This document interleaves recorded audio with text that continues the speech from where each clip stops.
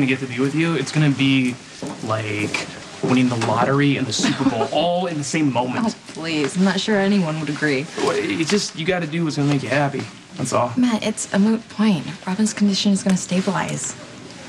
We're talking about your life and your plans. You gotta stay open to whatever fantastic things come your way that might end up blowing your scrubs off. You never know. Hey, kids. How's it going? So, what are we talking about here? It's not something we can talk about.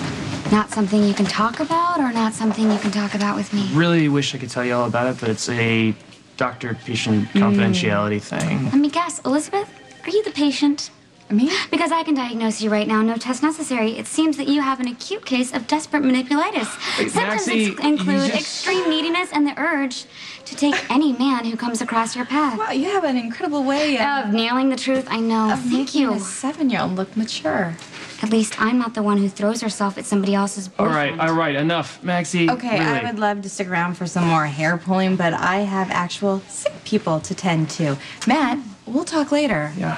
I'm sure he'll be looking forward to that. Wait, you need to stop this with Elizabeth.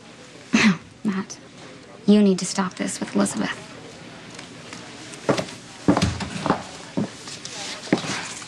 Hello. Oh, hey. I know you didn't want to lie to Maxie. Not?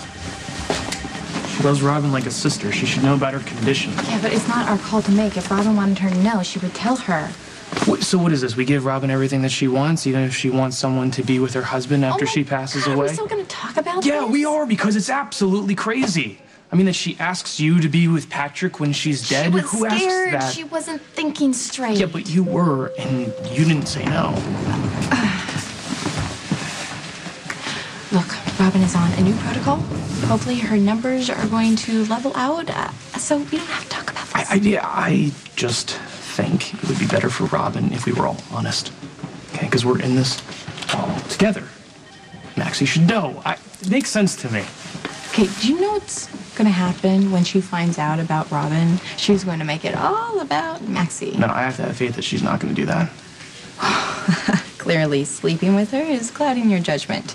Because I have no doubt that she's going to make a production about being lied to and how it's all about her and nobody cares about her. And do you want to deal with that? Do you think Robin should have to deal with that? All right, you know I hate it when other people are right. Can I just ask you to do me a favor? I am not stepping in with Maxie if you die. Can you just try and get along with her for me, please? I do. I try. You know I try.